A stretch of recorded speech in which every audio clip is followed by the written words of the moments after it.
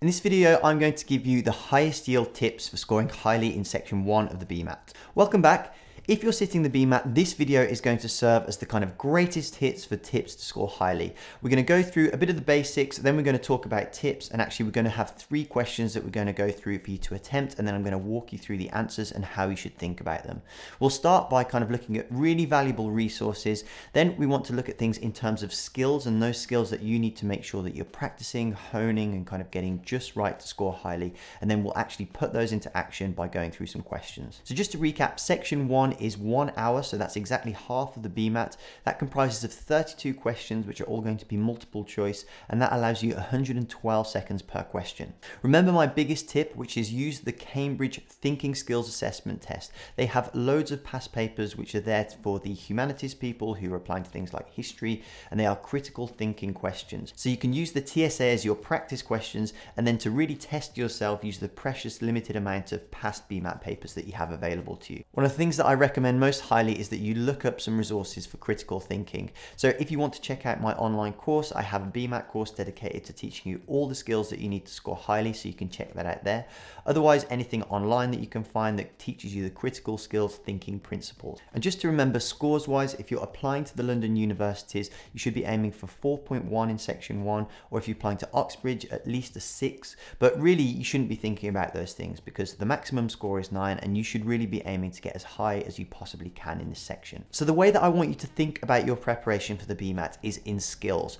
What you don't want to do is just go through practice questions and be like, yes, got it right, got it wrong. I want you to look at each question after you've attempted it and think, what skill is this testing? So then you can really work out what skills I'm good at and what skills do I need to practice more of to make sure that I'm strong enough to score highly in the BMAT. So the skills that you need to monitor your progress on are general problem solving, understanding arguments, verbal skills, mathematics, data interpretation, and spatial awareness. And all of these, as I say, are tested in the TSA, so that is why you should use those papers as your practice questions. So those 32 questions are going to be divided evenly in between the spatial and the logical types of questions. So you can think of those as either problem solving or critical thinking, and we're going to take each of those sections and divide them up now and do some practice questions in each. So first we'll look at problem solving, and remember that this is 16 questions, so half of section 1. And here they want to see your ability to think on the spot and solve problems with mathsy type situations. And from the BMAT site, there are certain types of questions that are going to come up, which I'll read to you now.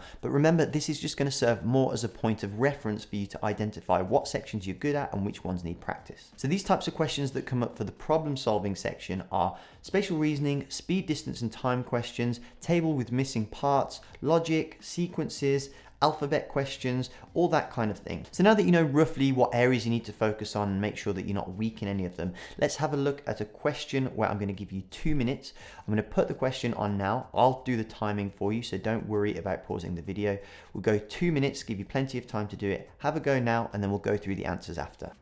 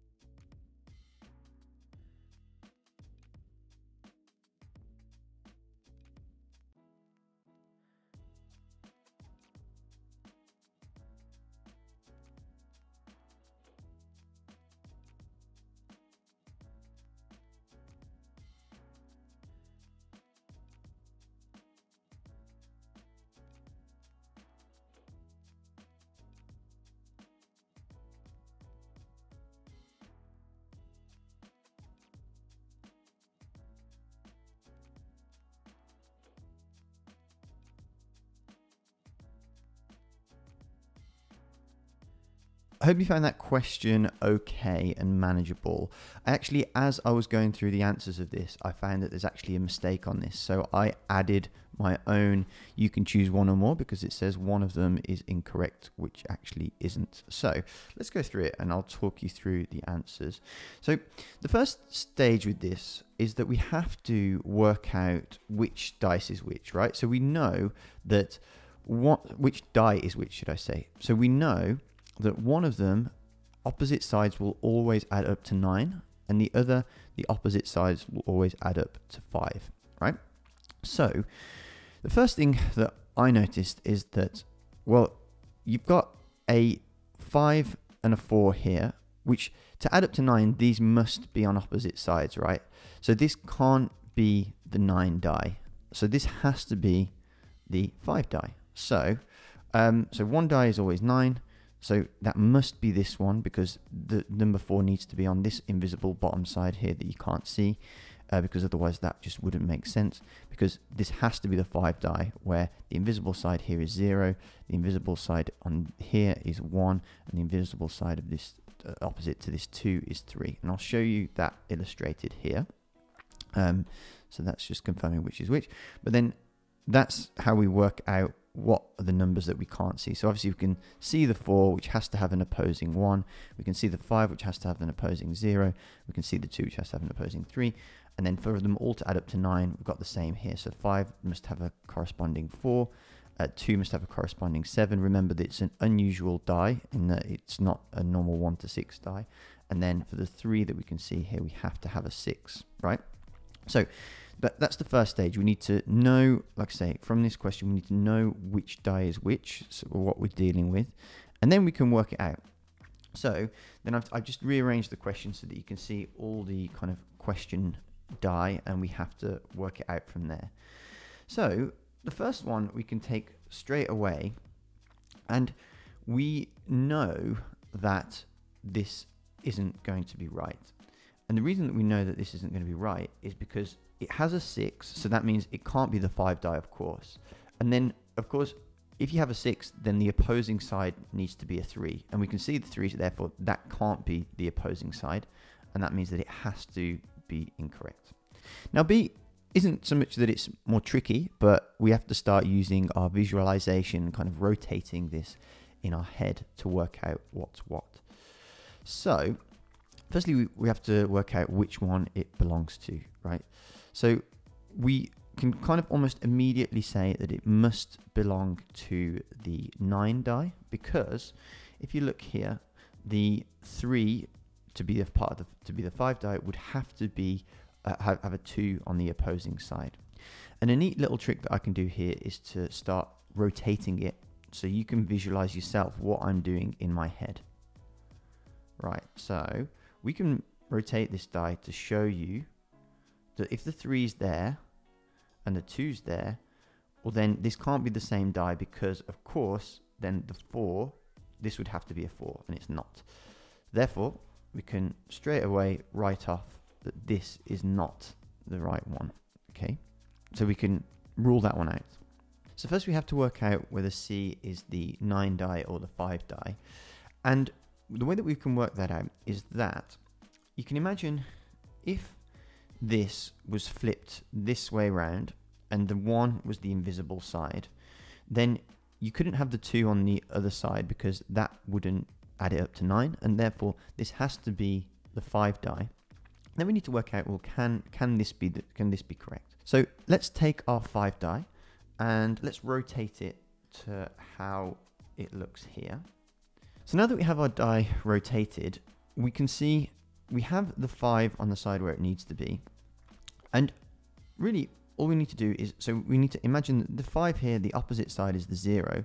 But if we're just rotating this die along its axis, we can see that you could feasibly, if you turned it 90 degrees this way and then 90 degrees again, so that this 2 is on the bottom and this 4 is on the other side, that would mean that the corresponding 3 could be on this bottom side and the corresponding 1 could be on the opposite side to that, and you're just kind of twisting it with the 5 staying where it is, but twisting it in a way in a kind of anti-clockwise way that's showing you all the numbers that are on that side. So that could work. So that means that C is actually correct.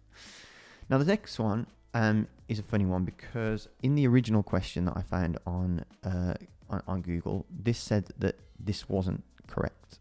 But let me show you why this is correct. So straight away we know that D is belonging to the 9 die family.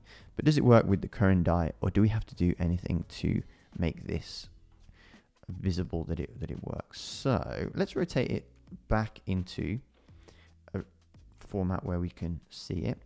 Now, a similar sort of thing, if we were to rotate this die 90 degrees this way, could this work?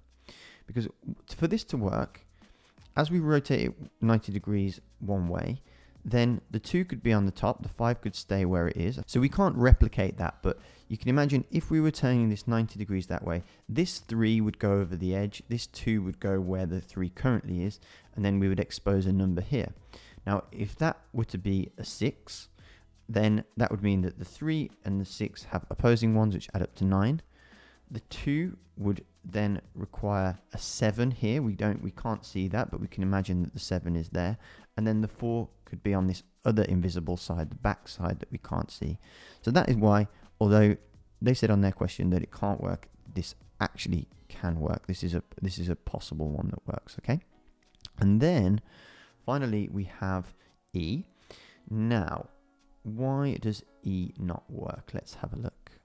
Now we can tell right away that E has to belong to the 5 die, because you need, if anything that has a 5 would need to have a 4 opposing it to add up to 9. Therefore, it doesn't have that, so it can't. So that would mean that we need this 5 die here to have. So let's orientate what we do have. So this is, as I was saying, this is what you're doing in your head. This is what you're working out as we go along. You're kind of visualizing rotating this, right? And you can see by rotating it now, of course, we would need to have a 0 on the opposite side to this 5, a 3 on the opposite side here. But we can see that in this orientation, the 2 things don't match. So now we've rotated them to be in the exact same lie, and then the 5 and the 4 are the same. Therefore, the top should match. And obviously, because they don't, there's a 2 and a 3. And that makes it so that that one is not the right answer. So they're actually, like I say, despite what they said in those questions, there are actually 2 answers there. And you can see when we kind of work through them and spatially orientate them, you can see why that's the case.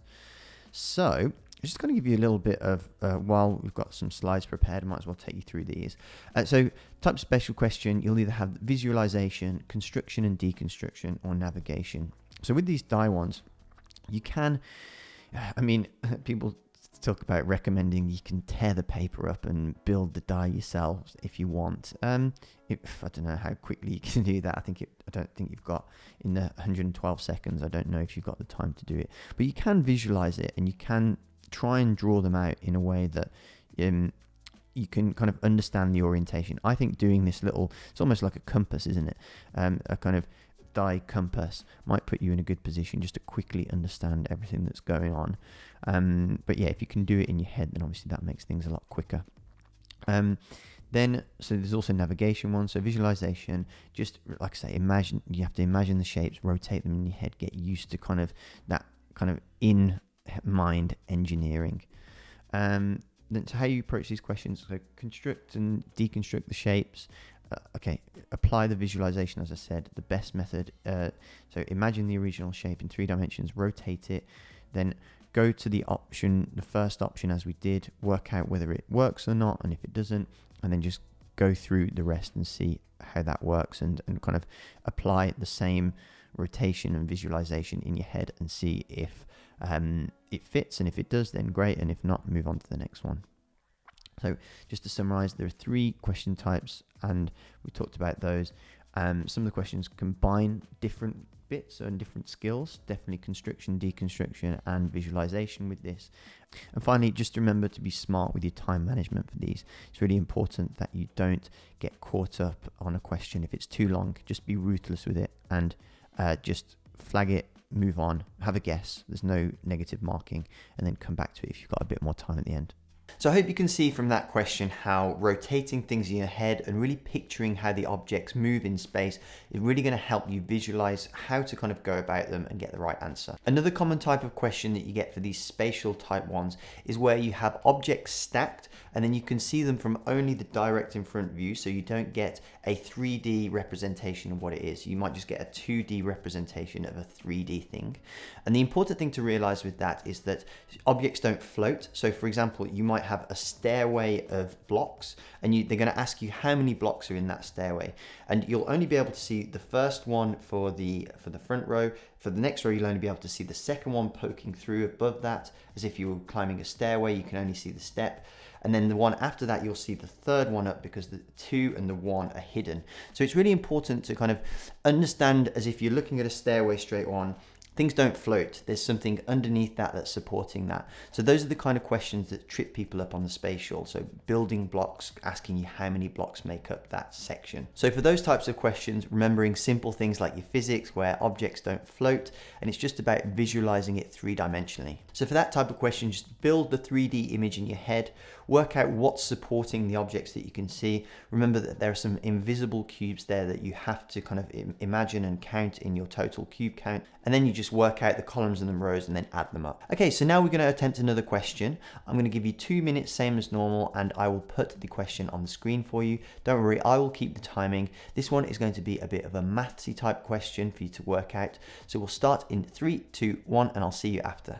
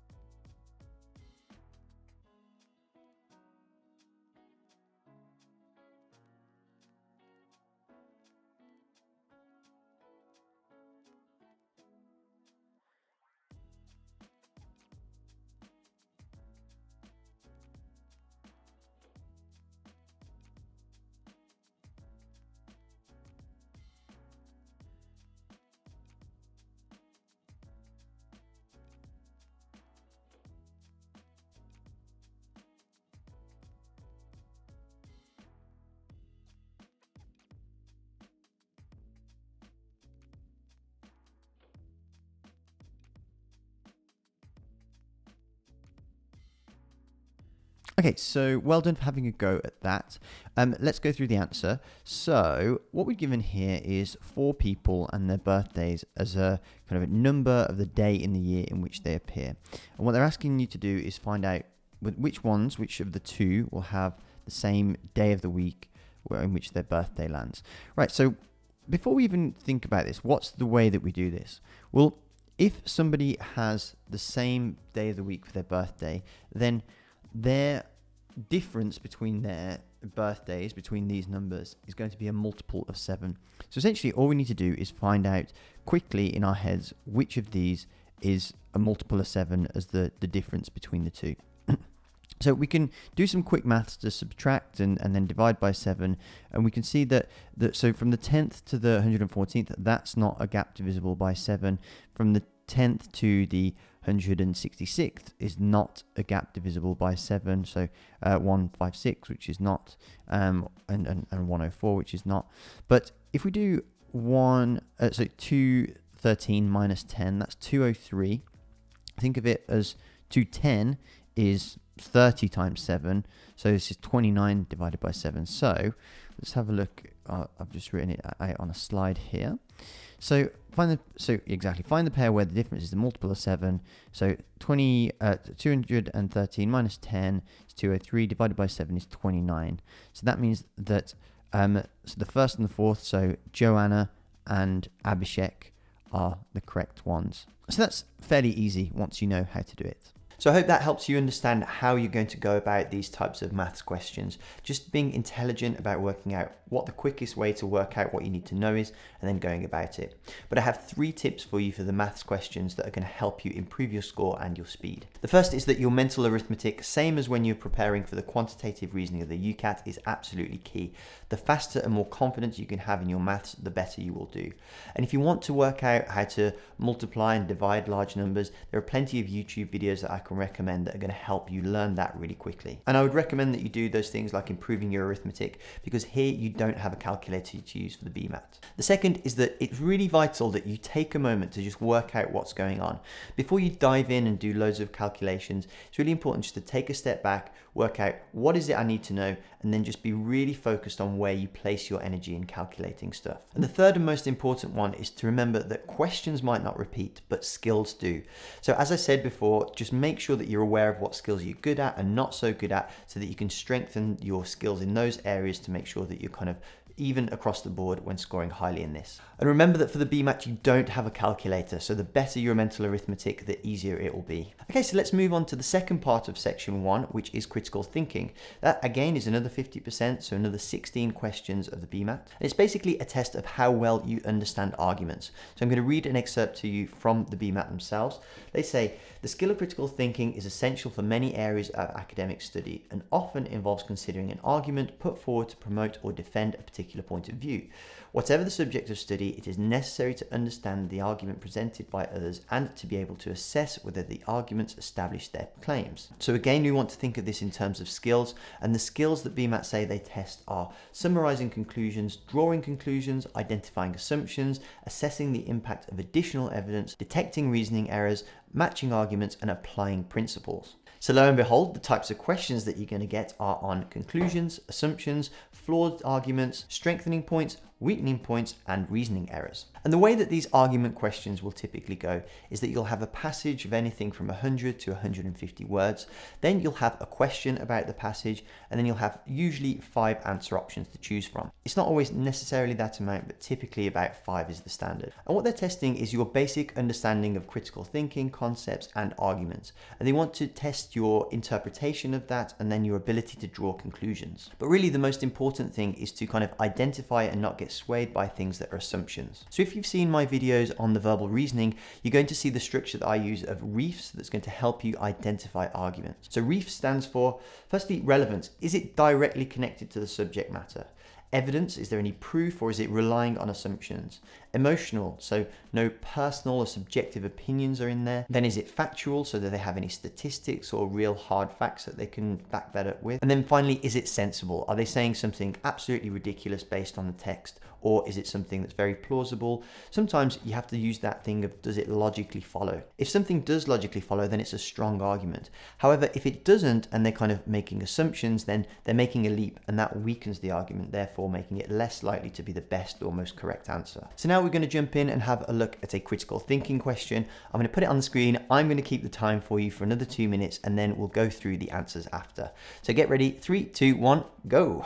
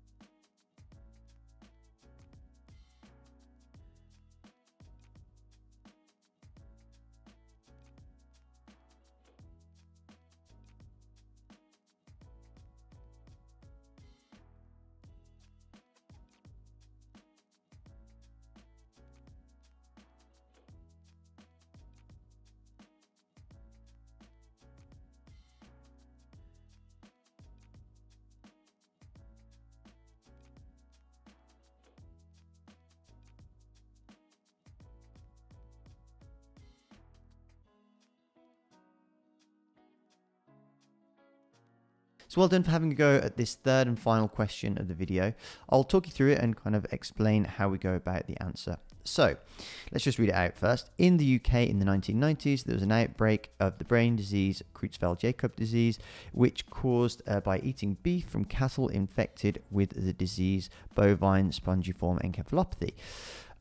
So the type of meat thought to be infected was taken out of the food chain in 1989, and cases of Creutzfeldt-Jakob have been declining since 2000. Susceptibility to CJD is associated with two variants in a gene, M and V. We can inherit three possible combinations, MM, MV, and VV. Until last year, all 170 people diagnosed with the disease in the UK had the MM combination. Recently, someone who had the MV combination has died of the disease. In the UK, 38% of people have the MM combination and 51% have the MV combination. So what conclusions are we going to draw from this? So before we go through the possible answers, let's just have a look first at kind of what we've decided. So we're told here that CJD is a brain disease caused by infected beef, that cows that had it have been taken out of the food chain, so then they're not around anymore. The gene to do with it has three possible combinations, and everyone who died of it until last year had the MM variant. So this is going to be the one that's most likely to kill people. We've got to be careful about what we can infer from that. One person died with the MV variant. 38% of the population has the MM, and 51% has the MV variant. Okay, so the way that we do this is we just take this one answer at a time. So what I'm going to do is go through A first. So 11% of the people in the UK are not susceptible to CJD. So we have the 38% here of the MM, which we're told is the bad one. The other one, which one person has died from, is not as bad. That's 31. So obviously the difference here is 11%. We've got to be careful about making assumptions that just because someone's got the VV combination means that they are not susceptible. So just because kind of absence of evidence is not the same as evidence of absence, right? Those are not the same things. So the option is concluding that the VV variant makes you immune to CJD. This is incorrect, of course. It's making a lot of assumptions. There's no evidence to suggest that VV are immune. Just because no one has died, it doesn't kind of make you impervious to CJD. Okay, so again, yeah, and when we look at this rationally, it's a very small sample size, and it's taken a long time for the MV variant to cause a death, so you're not sure. So we're making a big assumption by selecting this one. Now I'm going to B last, dead giveaway as to which one is the correct answer, but let's have a look at C first. Eating infected beef does not cause CJD in everyone with the MM combination. Again, this is making an assumption. You cannot draw that conclusion. So again, only 177 people have died. MM is really common. So we have to be very careful here with what we infer. In all likelihood, this is probably true. However, we can't, because what it's saying here that lots of people had the MM combination, and of those that died, the MM combination was the most prevalent. Pretty much all the ones that died had the MM combination. But in reality, the truth is that you probably can assume that a lot of people had the MM combination, didn't die from it. But you can't assume that. We don't know, and we don't have the data to say how many people actually ate it. We literally cannot make that assumption without just from what is said to us in the passage here. And that's the important thing. Be careful of common sense versus making assumptions, and versus what you're explicitly told in the passage. So D, around half of the UK population is at risk of developing CJD in the future. Well, this, again, similar to C, we know that 50% have the gene, so 50% of the population have the gene that make them susceptible to CJD if they were to eat the meat. However, this is assuming that 100% of the UK population ate the meat for the 50% or so to kind of be susceptible. Obviously, you might have a susceptible gene, but you have to actually ingest the meat that's going to kind of set that cascade off to cause the disease that is actually going to put you at risk, right? If you're a vegetarian, it doesn't matter whether you're susceptible and you don't eat the meat, then you're not at risk.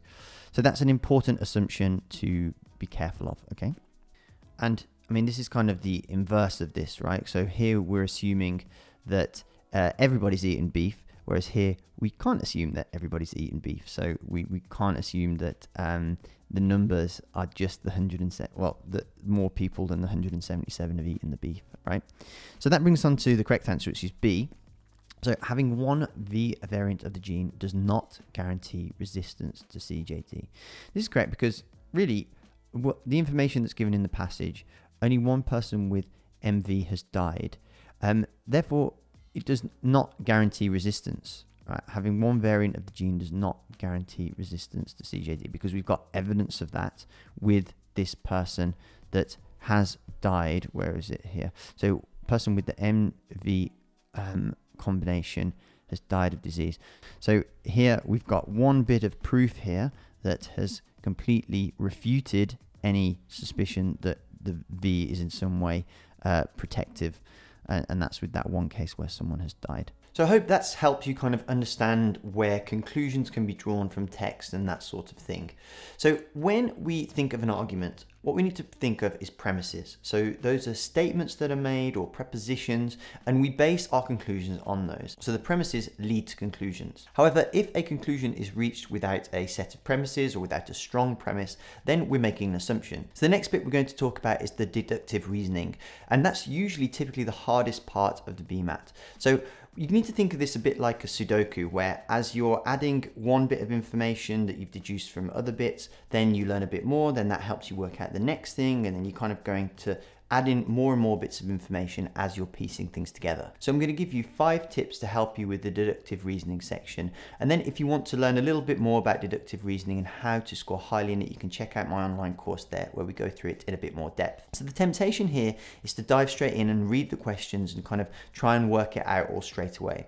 But actually what you need to do is read through the information that's given to you and go through it systematically, completing what you understand as you go along. So the second tip is to start with this, kind of start piecing the puzzle together and don't look at the question just yet. Number 3 is to fill in the information as you go. So the best thing might be to draw a table or build a grid or something that's going to kind of step by step sketch out the information that you're being presented in a kind of visual representation. Number 4 is that you might not be able to immediately suss out the correct answer, but what you need to do is as you're adding more and more information, then you can kind of go through the answer options, and as you're working things out, you can deduce the ones that aren't correct and eliminate those, and then kind of systematically work through them to work out which fits with the information that's been given to you. Number 5 is make sure you work out what you actually need to work out first. Sometimes once you've got a bit further down and you need to work out exactly what it is you need to know, you can have a look at the answer options to make sure that you're not doing any unnecessary calculations. This is very similar to how I teach the decision making section, where I say understand what it is you need to work out or what you need to know before you start diving in and doing loads of calculations. Okay, so now that we've looked at both parts of the section 1, I'm going to give you my top tips for this whole section and kind of divide them by each of those parts. My first tip for the problem solving is be careful how you handle the data. So instead of just diving straight in and doing the calculations, make sure you understand what's being presented to you before you go straight in. I also mean here that make sure you're not making assumptions about the data. One of the classic mistakes that people make is that, say for example, you're given a scenario where you're baking a cake for 4 other people. People kind of go and calculate the recipe for 4 people in total, where actually you need to realize that you're included in that 4 and it's actually a recipe for 5. The second thing for the problem solving is to use as many shortcuts as you can. This is usually by having really good math skills and good arithmetic. You can do the quick equations or the quick calculations to get through things a lot faster, and that helps you save time and kind of focus more energy on the big picture and understanding the logic of what you're doing rather than getting bogged down with the maths. And my third tip is similar to the maths thing. If you understand probability calculations, that will help save a lot of time, because here when you have 2 things going on at the same time, you can work out simultaneous probabilities by knowing those equations really well. And my final tip for the problem solving is that make sure you take that moment to understand the data, work out what's being presented and asked of you before you start to manipulate it and start diving in with doing some equations. And again, if you're struggling with that sort of thing, my online course covers all of that material for you. Then for the critical thinking, I would say that the most important things are, number one, make sure that you understand the elements of an argument. So as I said before, reefs is the way to understand those best. And if there's a missing link that doesn't follow between a premise and a conclusion, that is where the assumption lies. Number two, remember that premises strengthen arguments, and assumptions are just invisible premises. So make sure you don't get caught out by when people are making a leap and there's no backing or kind of evidence to kind of go from one thing to another. It doesn't logically follow, so to speak. Then apart from the deductive reasoning type questions where we've given a slightly different way of doing it, I would say that the best order is to read the question, then read the passage, and then attempt the answers. And then of course, like any exam bit of advice, make sure that you're very present and you're understanding what's going on by reading the question carefully. And just be careful of theories or things that are deemed definitive when they're not necessarily so. For example, they might say that there's a lower incidence of bowel cancer in France and they drink more wine in France. Therefore, does wine drinking cause a reduction in bowel cancer? Well, there's maybe a theory that that is the case, but there's no, without proof and evidence that that is true, then you can't say that for sure. Because otherwise, unless we've proven specifically and explicitly that drinking wine reduces bowel cancer, then we're making an assumption and a leap based on the data. So finally, just look out for these bold statements like need, must, never, always. These are the kind of things that ring alarm bells when people write them in questions or in some of the answer options, because they kind of almost are a trap to make you fall into these strongly worded statements. So if you want some more help with the BMAT, you might want to check out this playlist here where I've done some more high yield tips for all the other sections, as well as some practice questions for all different types. And then if you want a really good resource for how to prepare, I recommend you check out this video here. Thanks for watching, and I'll see you in one of those videos.